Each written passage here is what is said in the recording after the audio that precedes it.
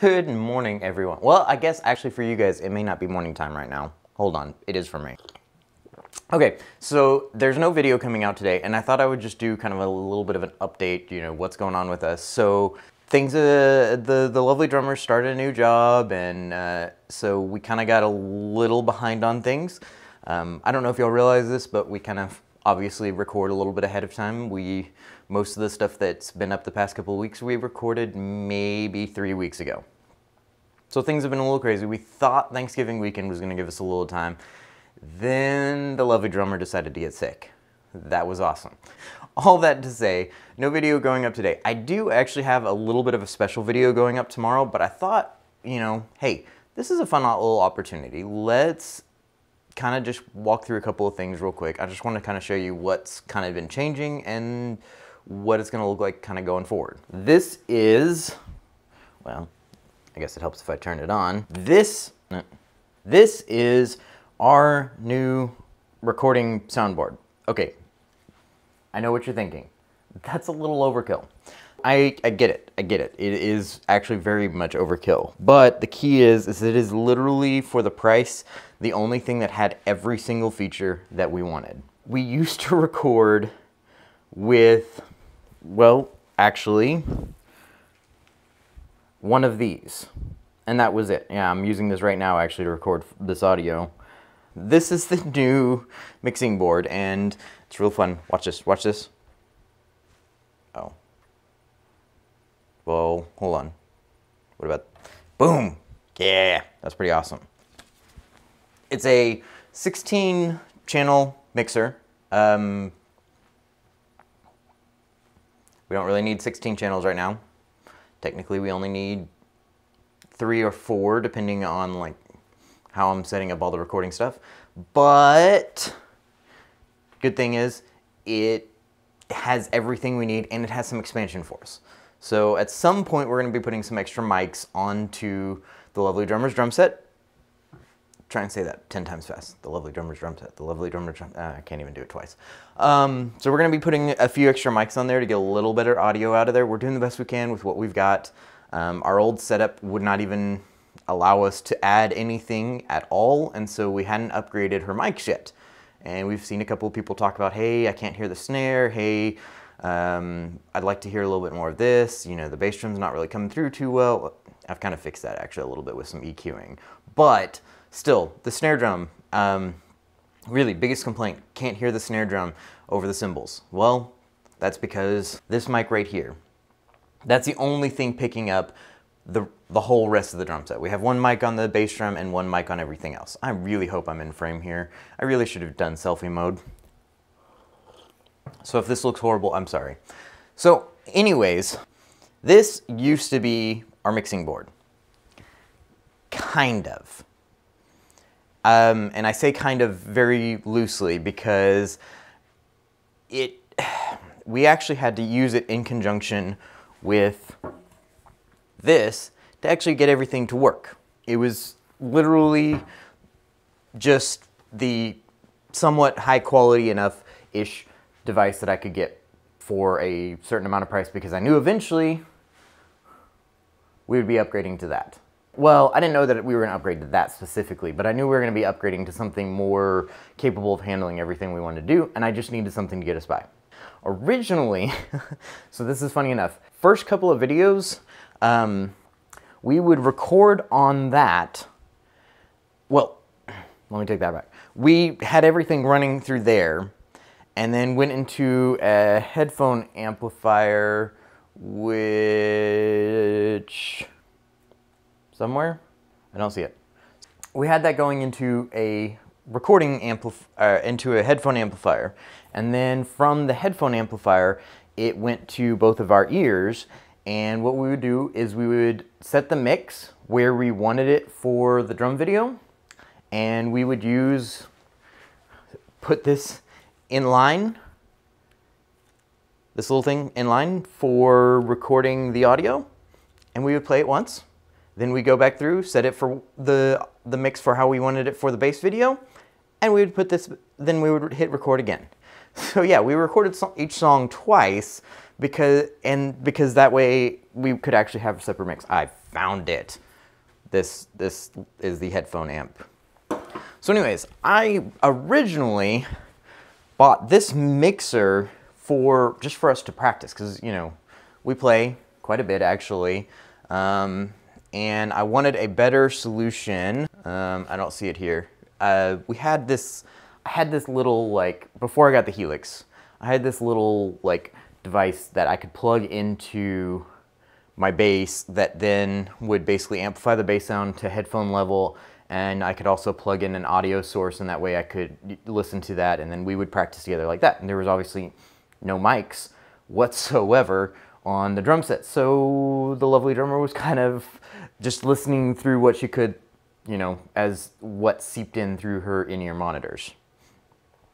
Then eventually I got the Helix, and the Helix kind of served the same purpose. It was really just the same thing. Essentially, I plug in via USB to my laptop, and I would play the music from my laptop, which would then go into the Helix, and then I could hear myself and everything that I was doing on the Helix, and then the lovely drummer would plug into a splitter on the headphone jack there, and then we would do that. This was not really a great solution. So eventually, we upgraded to this. This basically, you know, it allowed us to put 2 mics and then my bass in right there. And originally I was going in XLR, and then I discovered that the mics needed phantom power, but there's not a per channel phantom power thing on this. I ended up having to go in through line in, and there were some other like electrical noise issues that occurred because of that. Yeah, lots of fun stuff. So moving on, then we added the audio box USB, and we added that so that way, well, we really added that when we started, like, after the first couple of videos of recording the channel, we decided we kind of wanted to keep doing this, and we were like, well, we don't want to invest too much.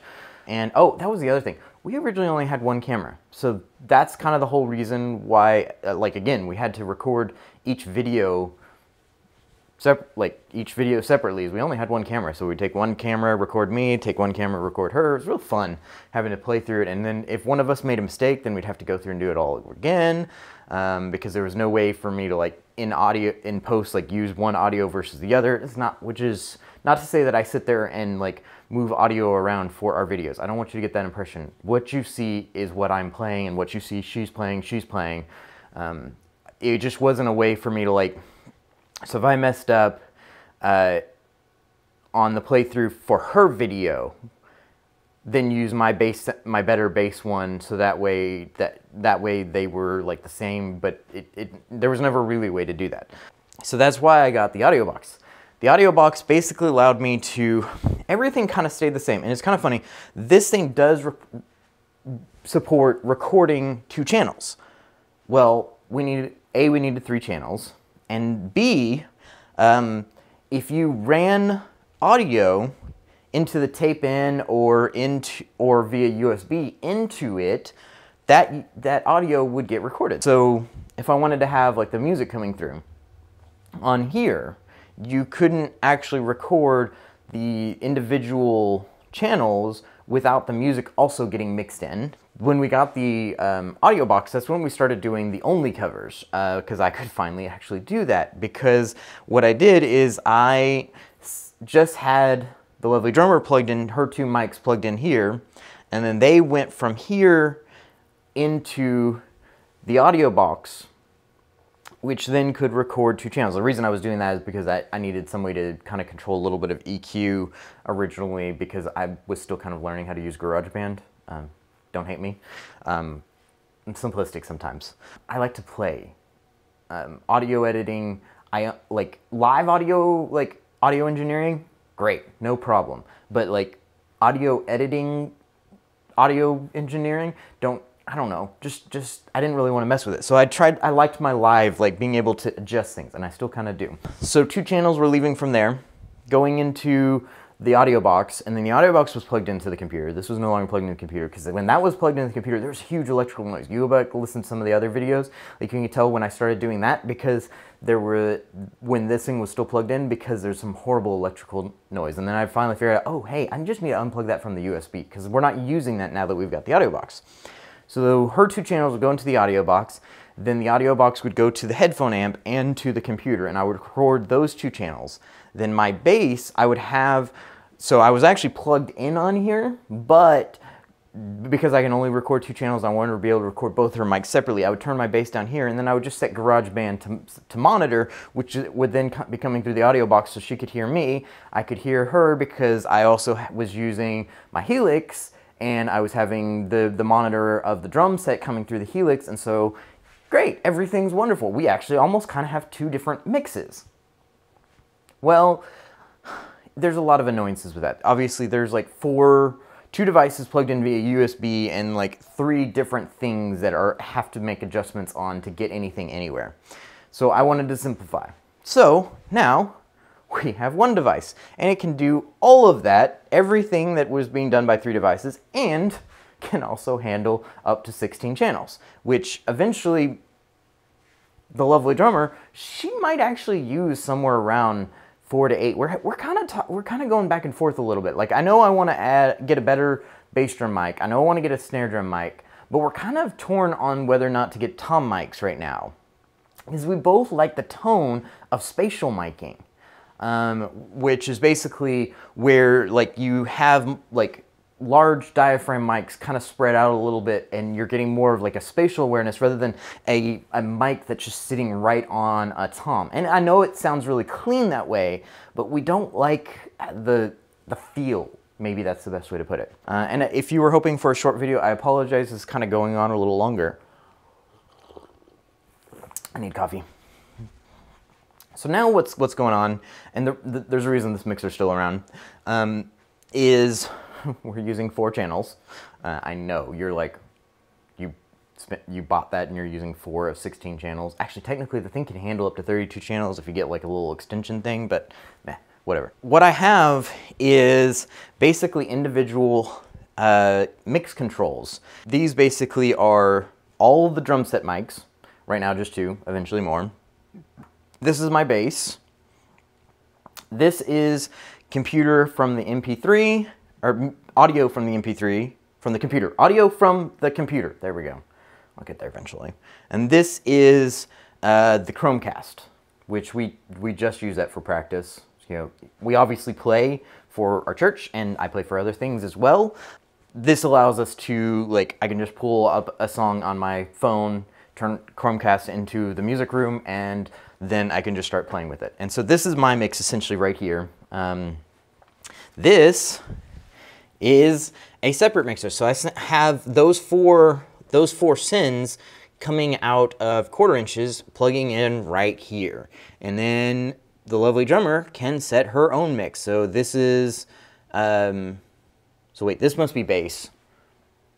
And this is drum set, because we haven't had a chance to record yet, so she hasn't even actually used it. This is maybe the Chromecast, and this is the MP3, which means this is the Chromecast, and this is the MP3. Okay, so I lined them up so they're the exact same 4.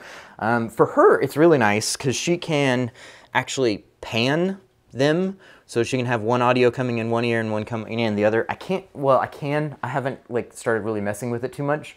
I may not, just because it's a little bit more detailed for me to do that with this kind of mix, because unfortunately I can't just, if anybody knows how to just set a DCA group, like control the DCA group and send a whole DCA group left and a whole DCA group right, that would be great. Let me know. She has her own mixer for what she hears in her ears.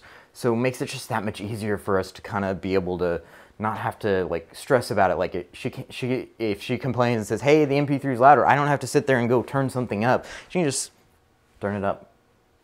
That simple. We're still using GarageBand right now. I do have plans to buy Logic, Apple, whatever Apple's like major, like big audio editing one. Logic Pro? I think it's Logic Pro. I don't need it right now, because what I'm kind of doing is I'm using this and I'm kind of mixing like I'm live. And so like here, like I've got the lovely drummer's like bass drum mic EQ'd and compressed and gated the way that I want it to be. It's gonna sound really, really good. I can't wait till you guys to hear this next week. next Thursday, y'all should be able to hear it. So I've got all that stuff set up, and then I've did the same thing for her overhead, and so I was able to do all that, and then I'm just gonna be able to record straight into GarageBand, done. And I like that. And so I'm not too worried about having something nice like Logic right now, because I don't want to do crazy editing. What I want is you to hear what I play and hear it in the best way possible. So that's the setup right now. This is getting to be really, really long. I'll probably cut this down in post. Actually, I don't know if I'm gonna have time. Who knows? This may be a really, really long video. I'm apologizing now. That's everything. I mean, no video today. There is a video tomorrow. It's just kind of a fun video. Enjoy. That's all I'm gonna say. Enjoy. It's not as, I'm probably overhyping it. It's really nothing that extra special. It's just a video. It was something I'd already planned on doing and hadn't had a chance to do. And since we're not doing any videos this week, I thought I would do it tomorrow. And I'm doing this today. So, yeah, that's it. That's our setup. That's the new setup. It's really, really cool. I can't wait to actually record with it. I'm super excited. I think I'm playing this week at church. I'm pretty sure. I haven't decided yet. I'm pretty sure I'm playing this week. Sorry. Bass. Drum set. Goodbye!